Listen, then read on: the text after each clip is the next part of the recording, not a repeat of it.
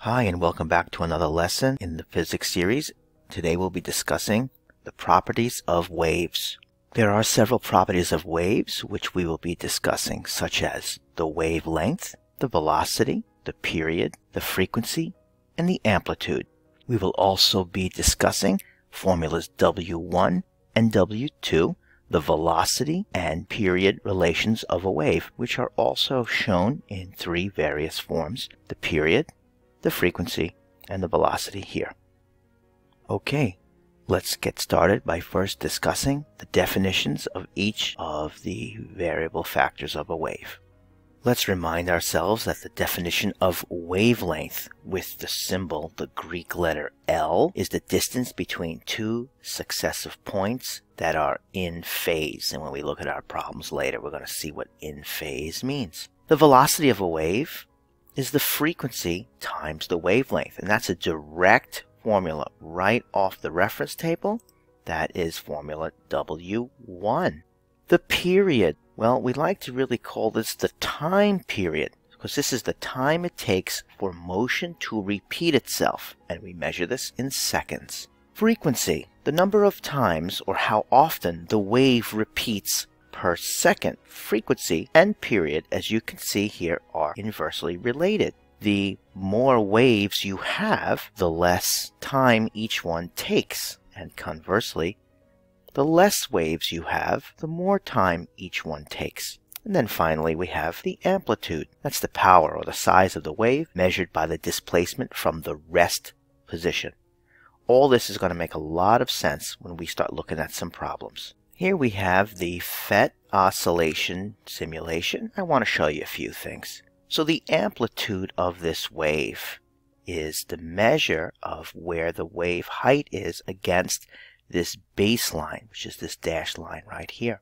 The frequency is going to be how many waves you see or how frequently they appear. So let's turn up the frequency and see what we get. So here's a low frequency wave. And you're going to see the beginning or part of a sine wave. And if I start to steadily increase the frequency of this wave, you should observe the sine wave is traveling out the window. All right? So here's a frequency of 1 Hertz. The distance from peak to peak, or from trough to trough, is a wavelength. Let me show you with a very high frequency.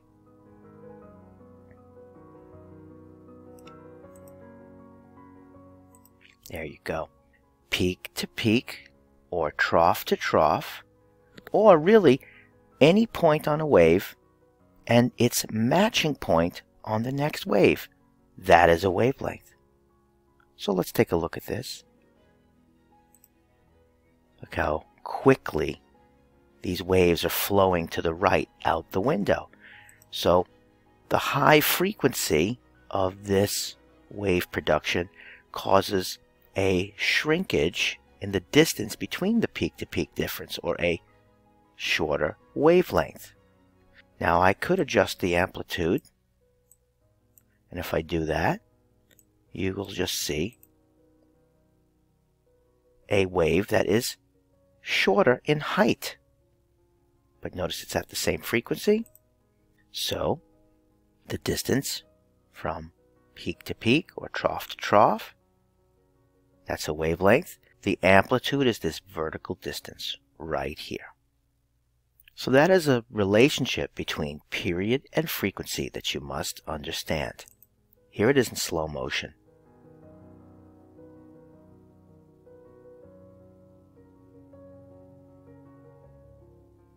Now, I've paused the simulation so you can see that a high frequency produces more waves in the given line between the generation of the wave and to the end of the line, say these waves going out the window. So let's take a look.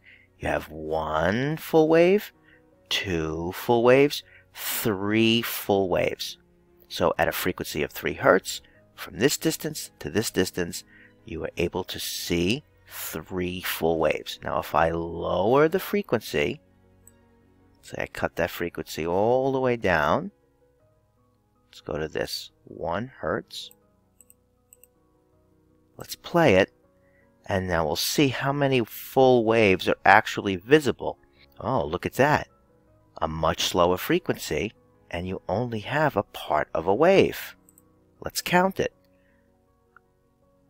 1 peak, 1 trough. Oh, and we start again. So it turns out that 1 full wave is all that's able to fit in this space between the wave generator and the open window.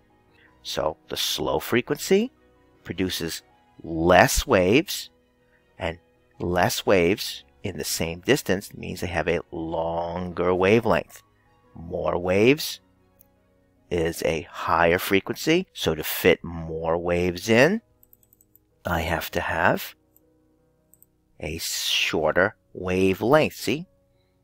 There it is. I'm going to pause it here, and there you go. 1, 2, 3 full waves. So high frequency, short wavelength. Low frequency, long wavelength. Thank you for watching, and in the next video, we'll do some problems and demonstrate these concepts. See you there.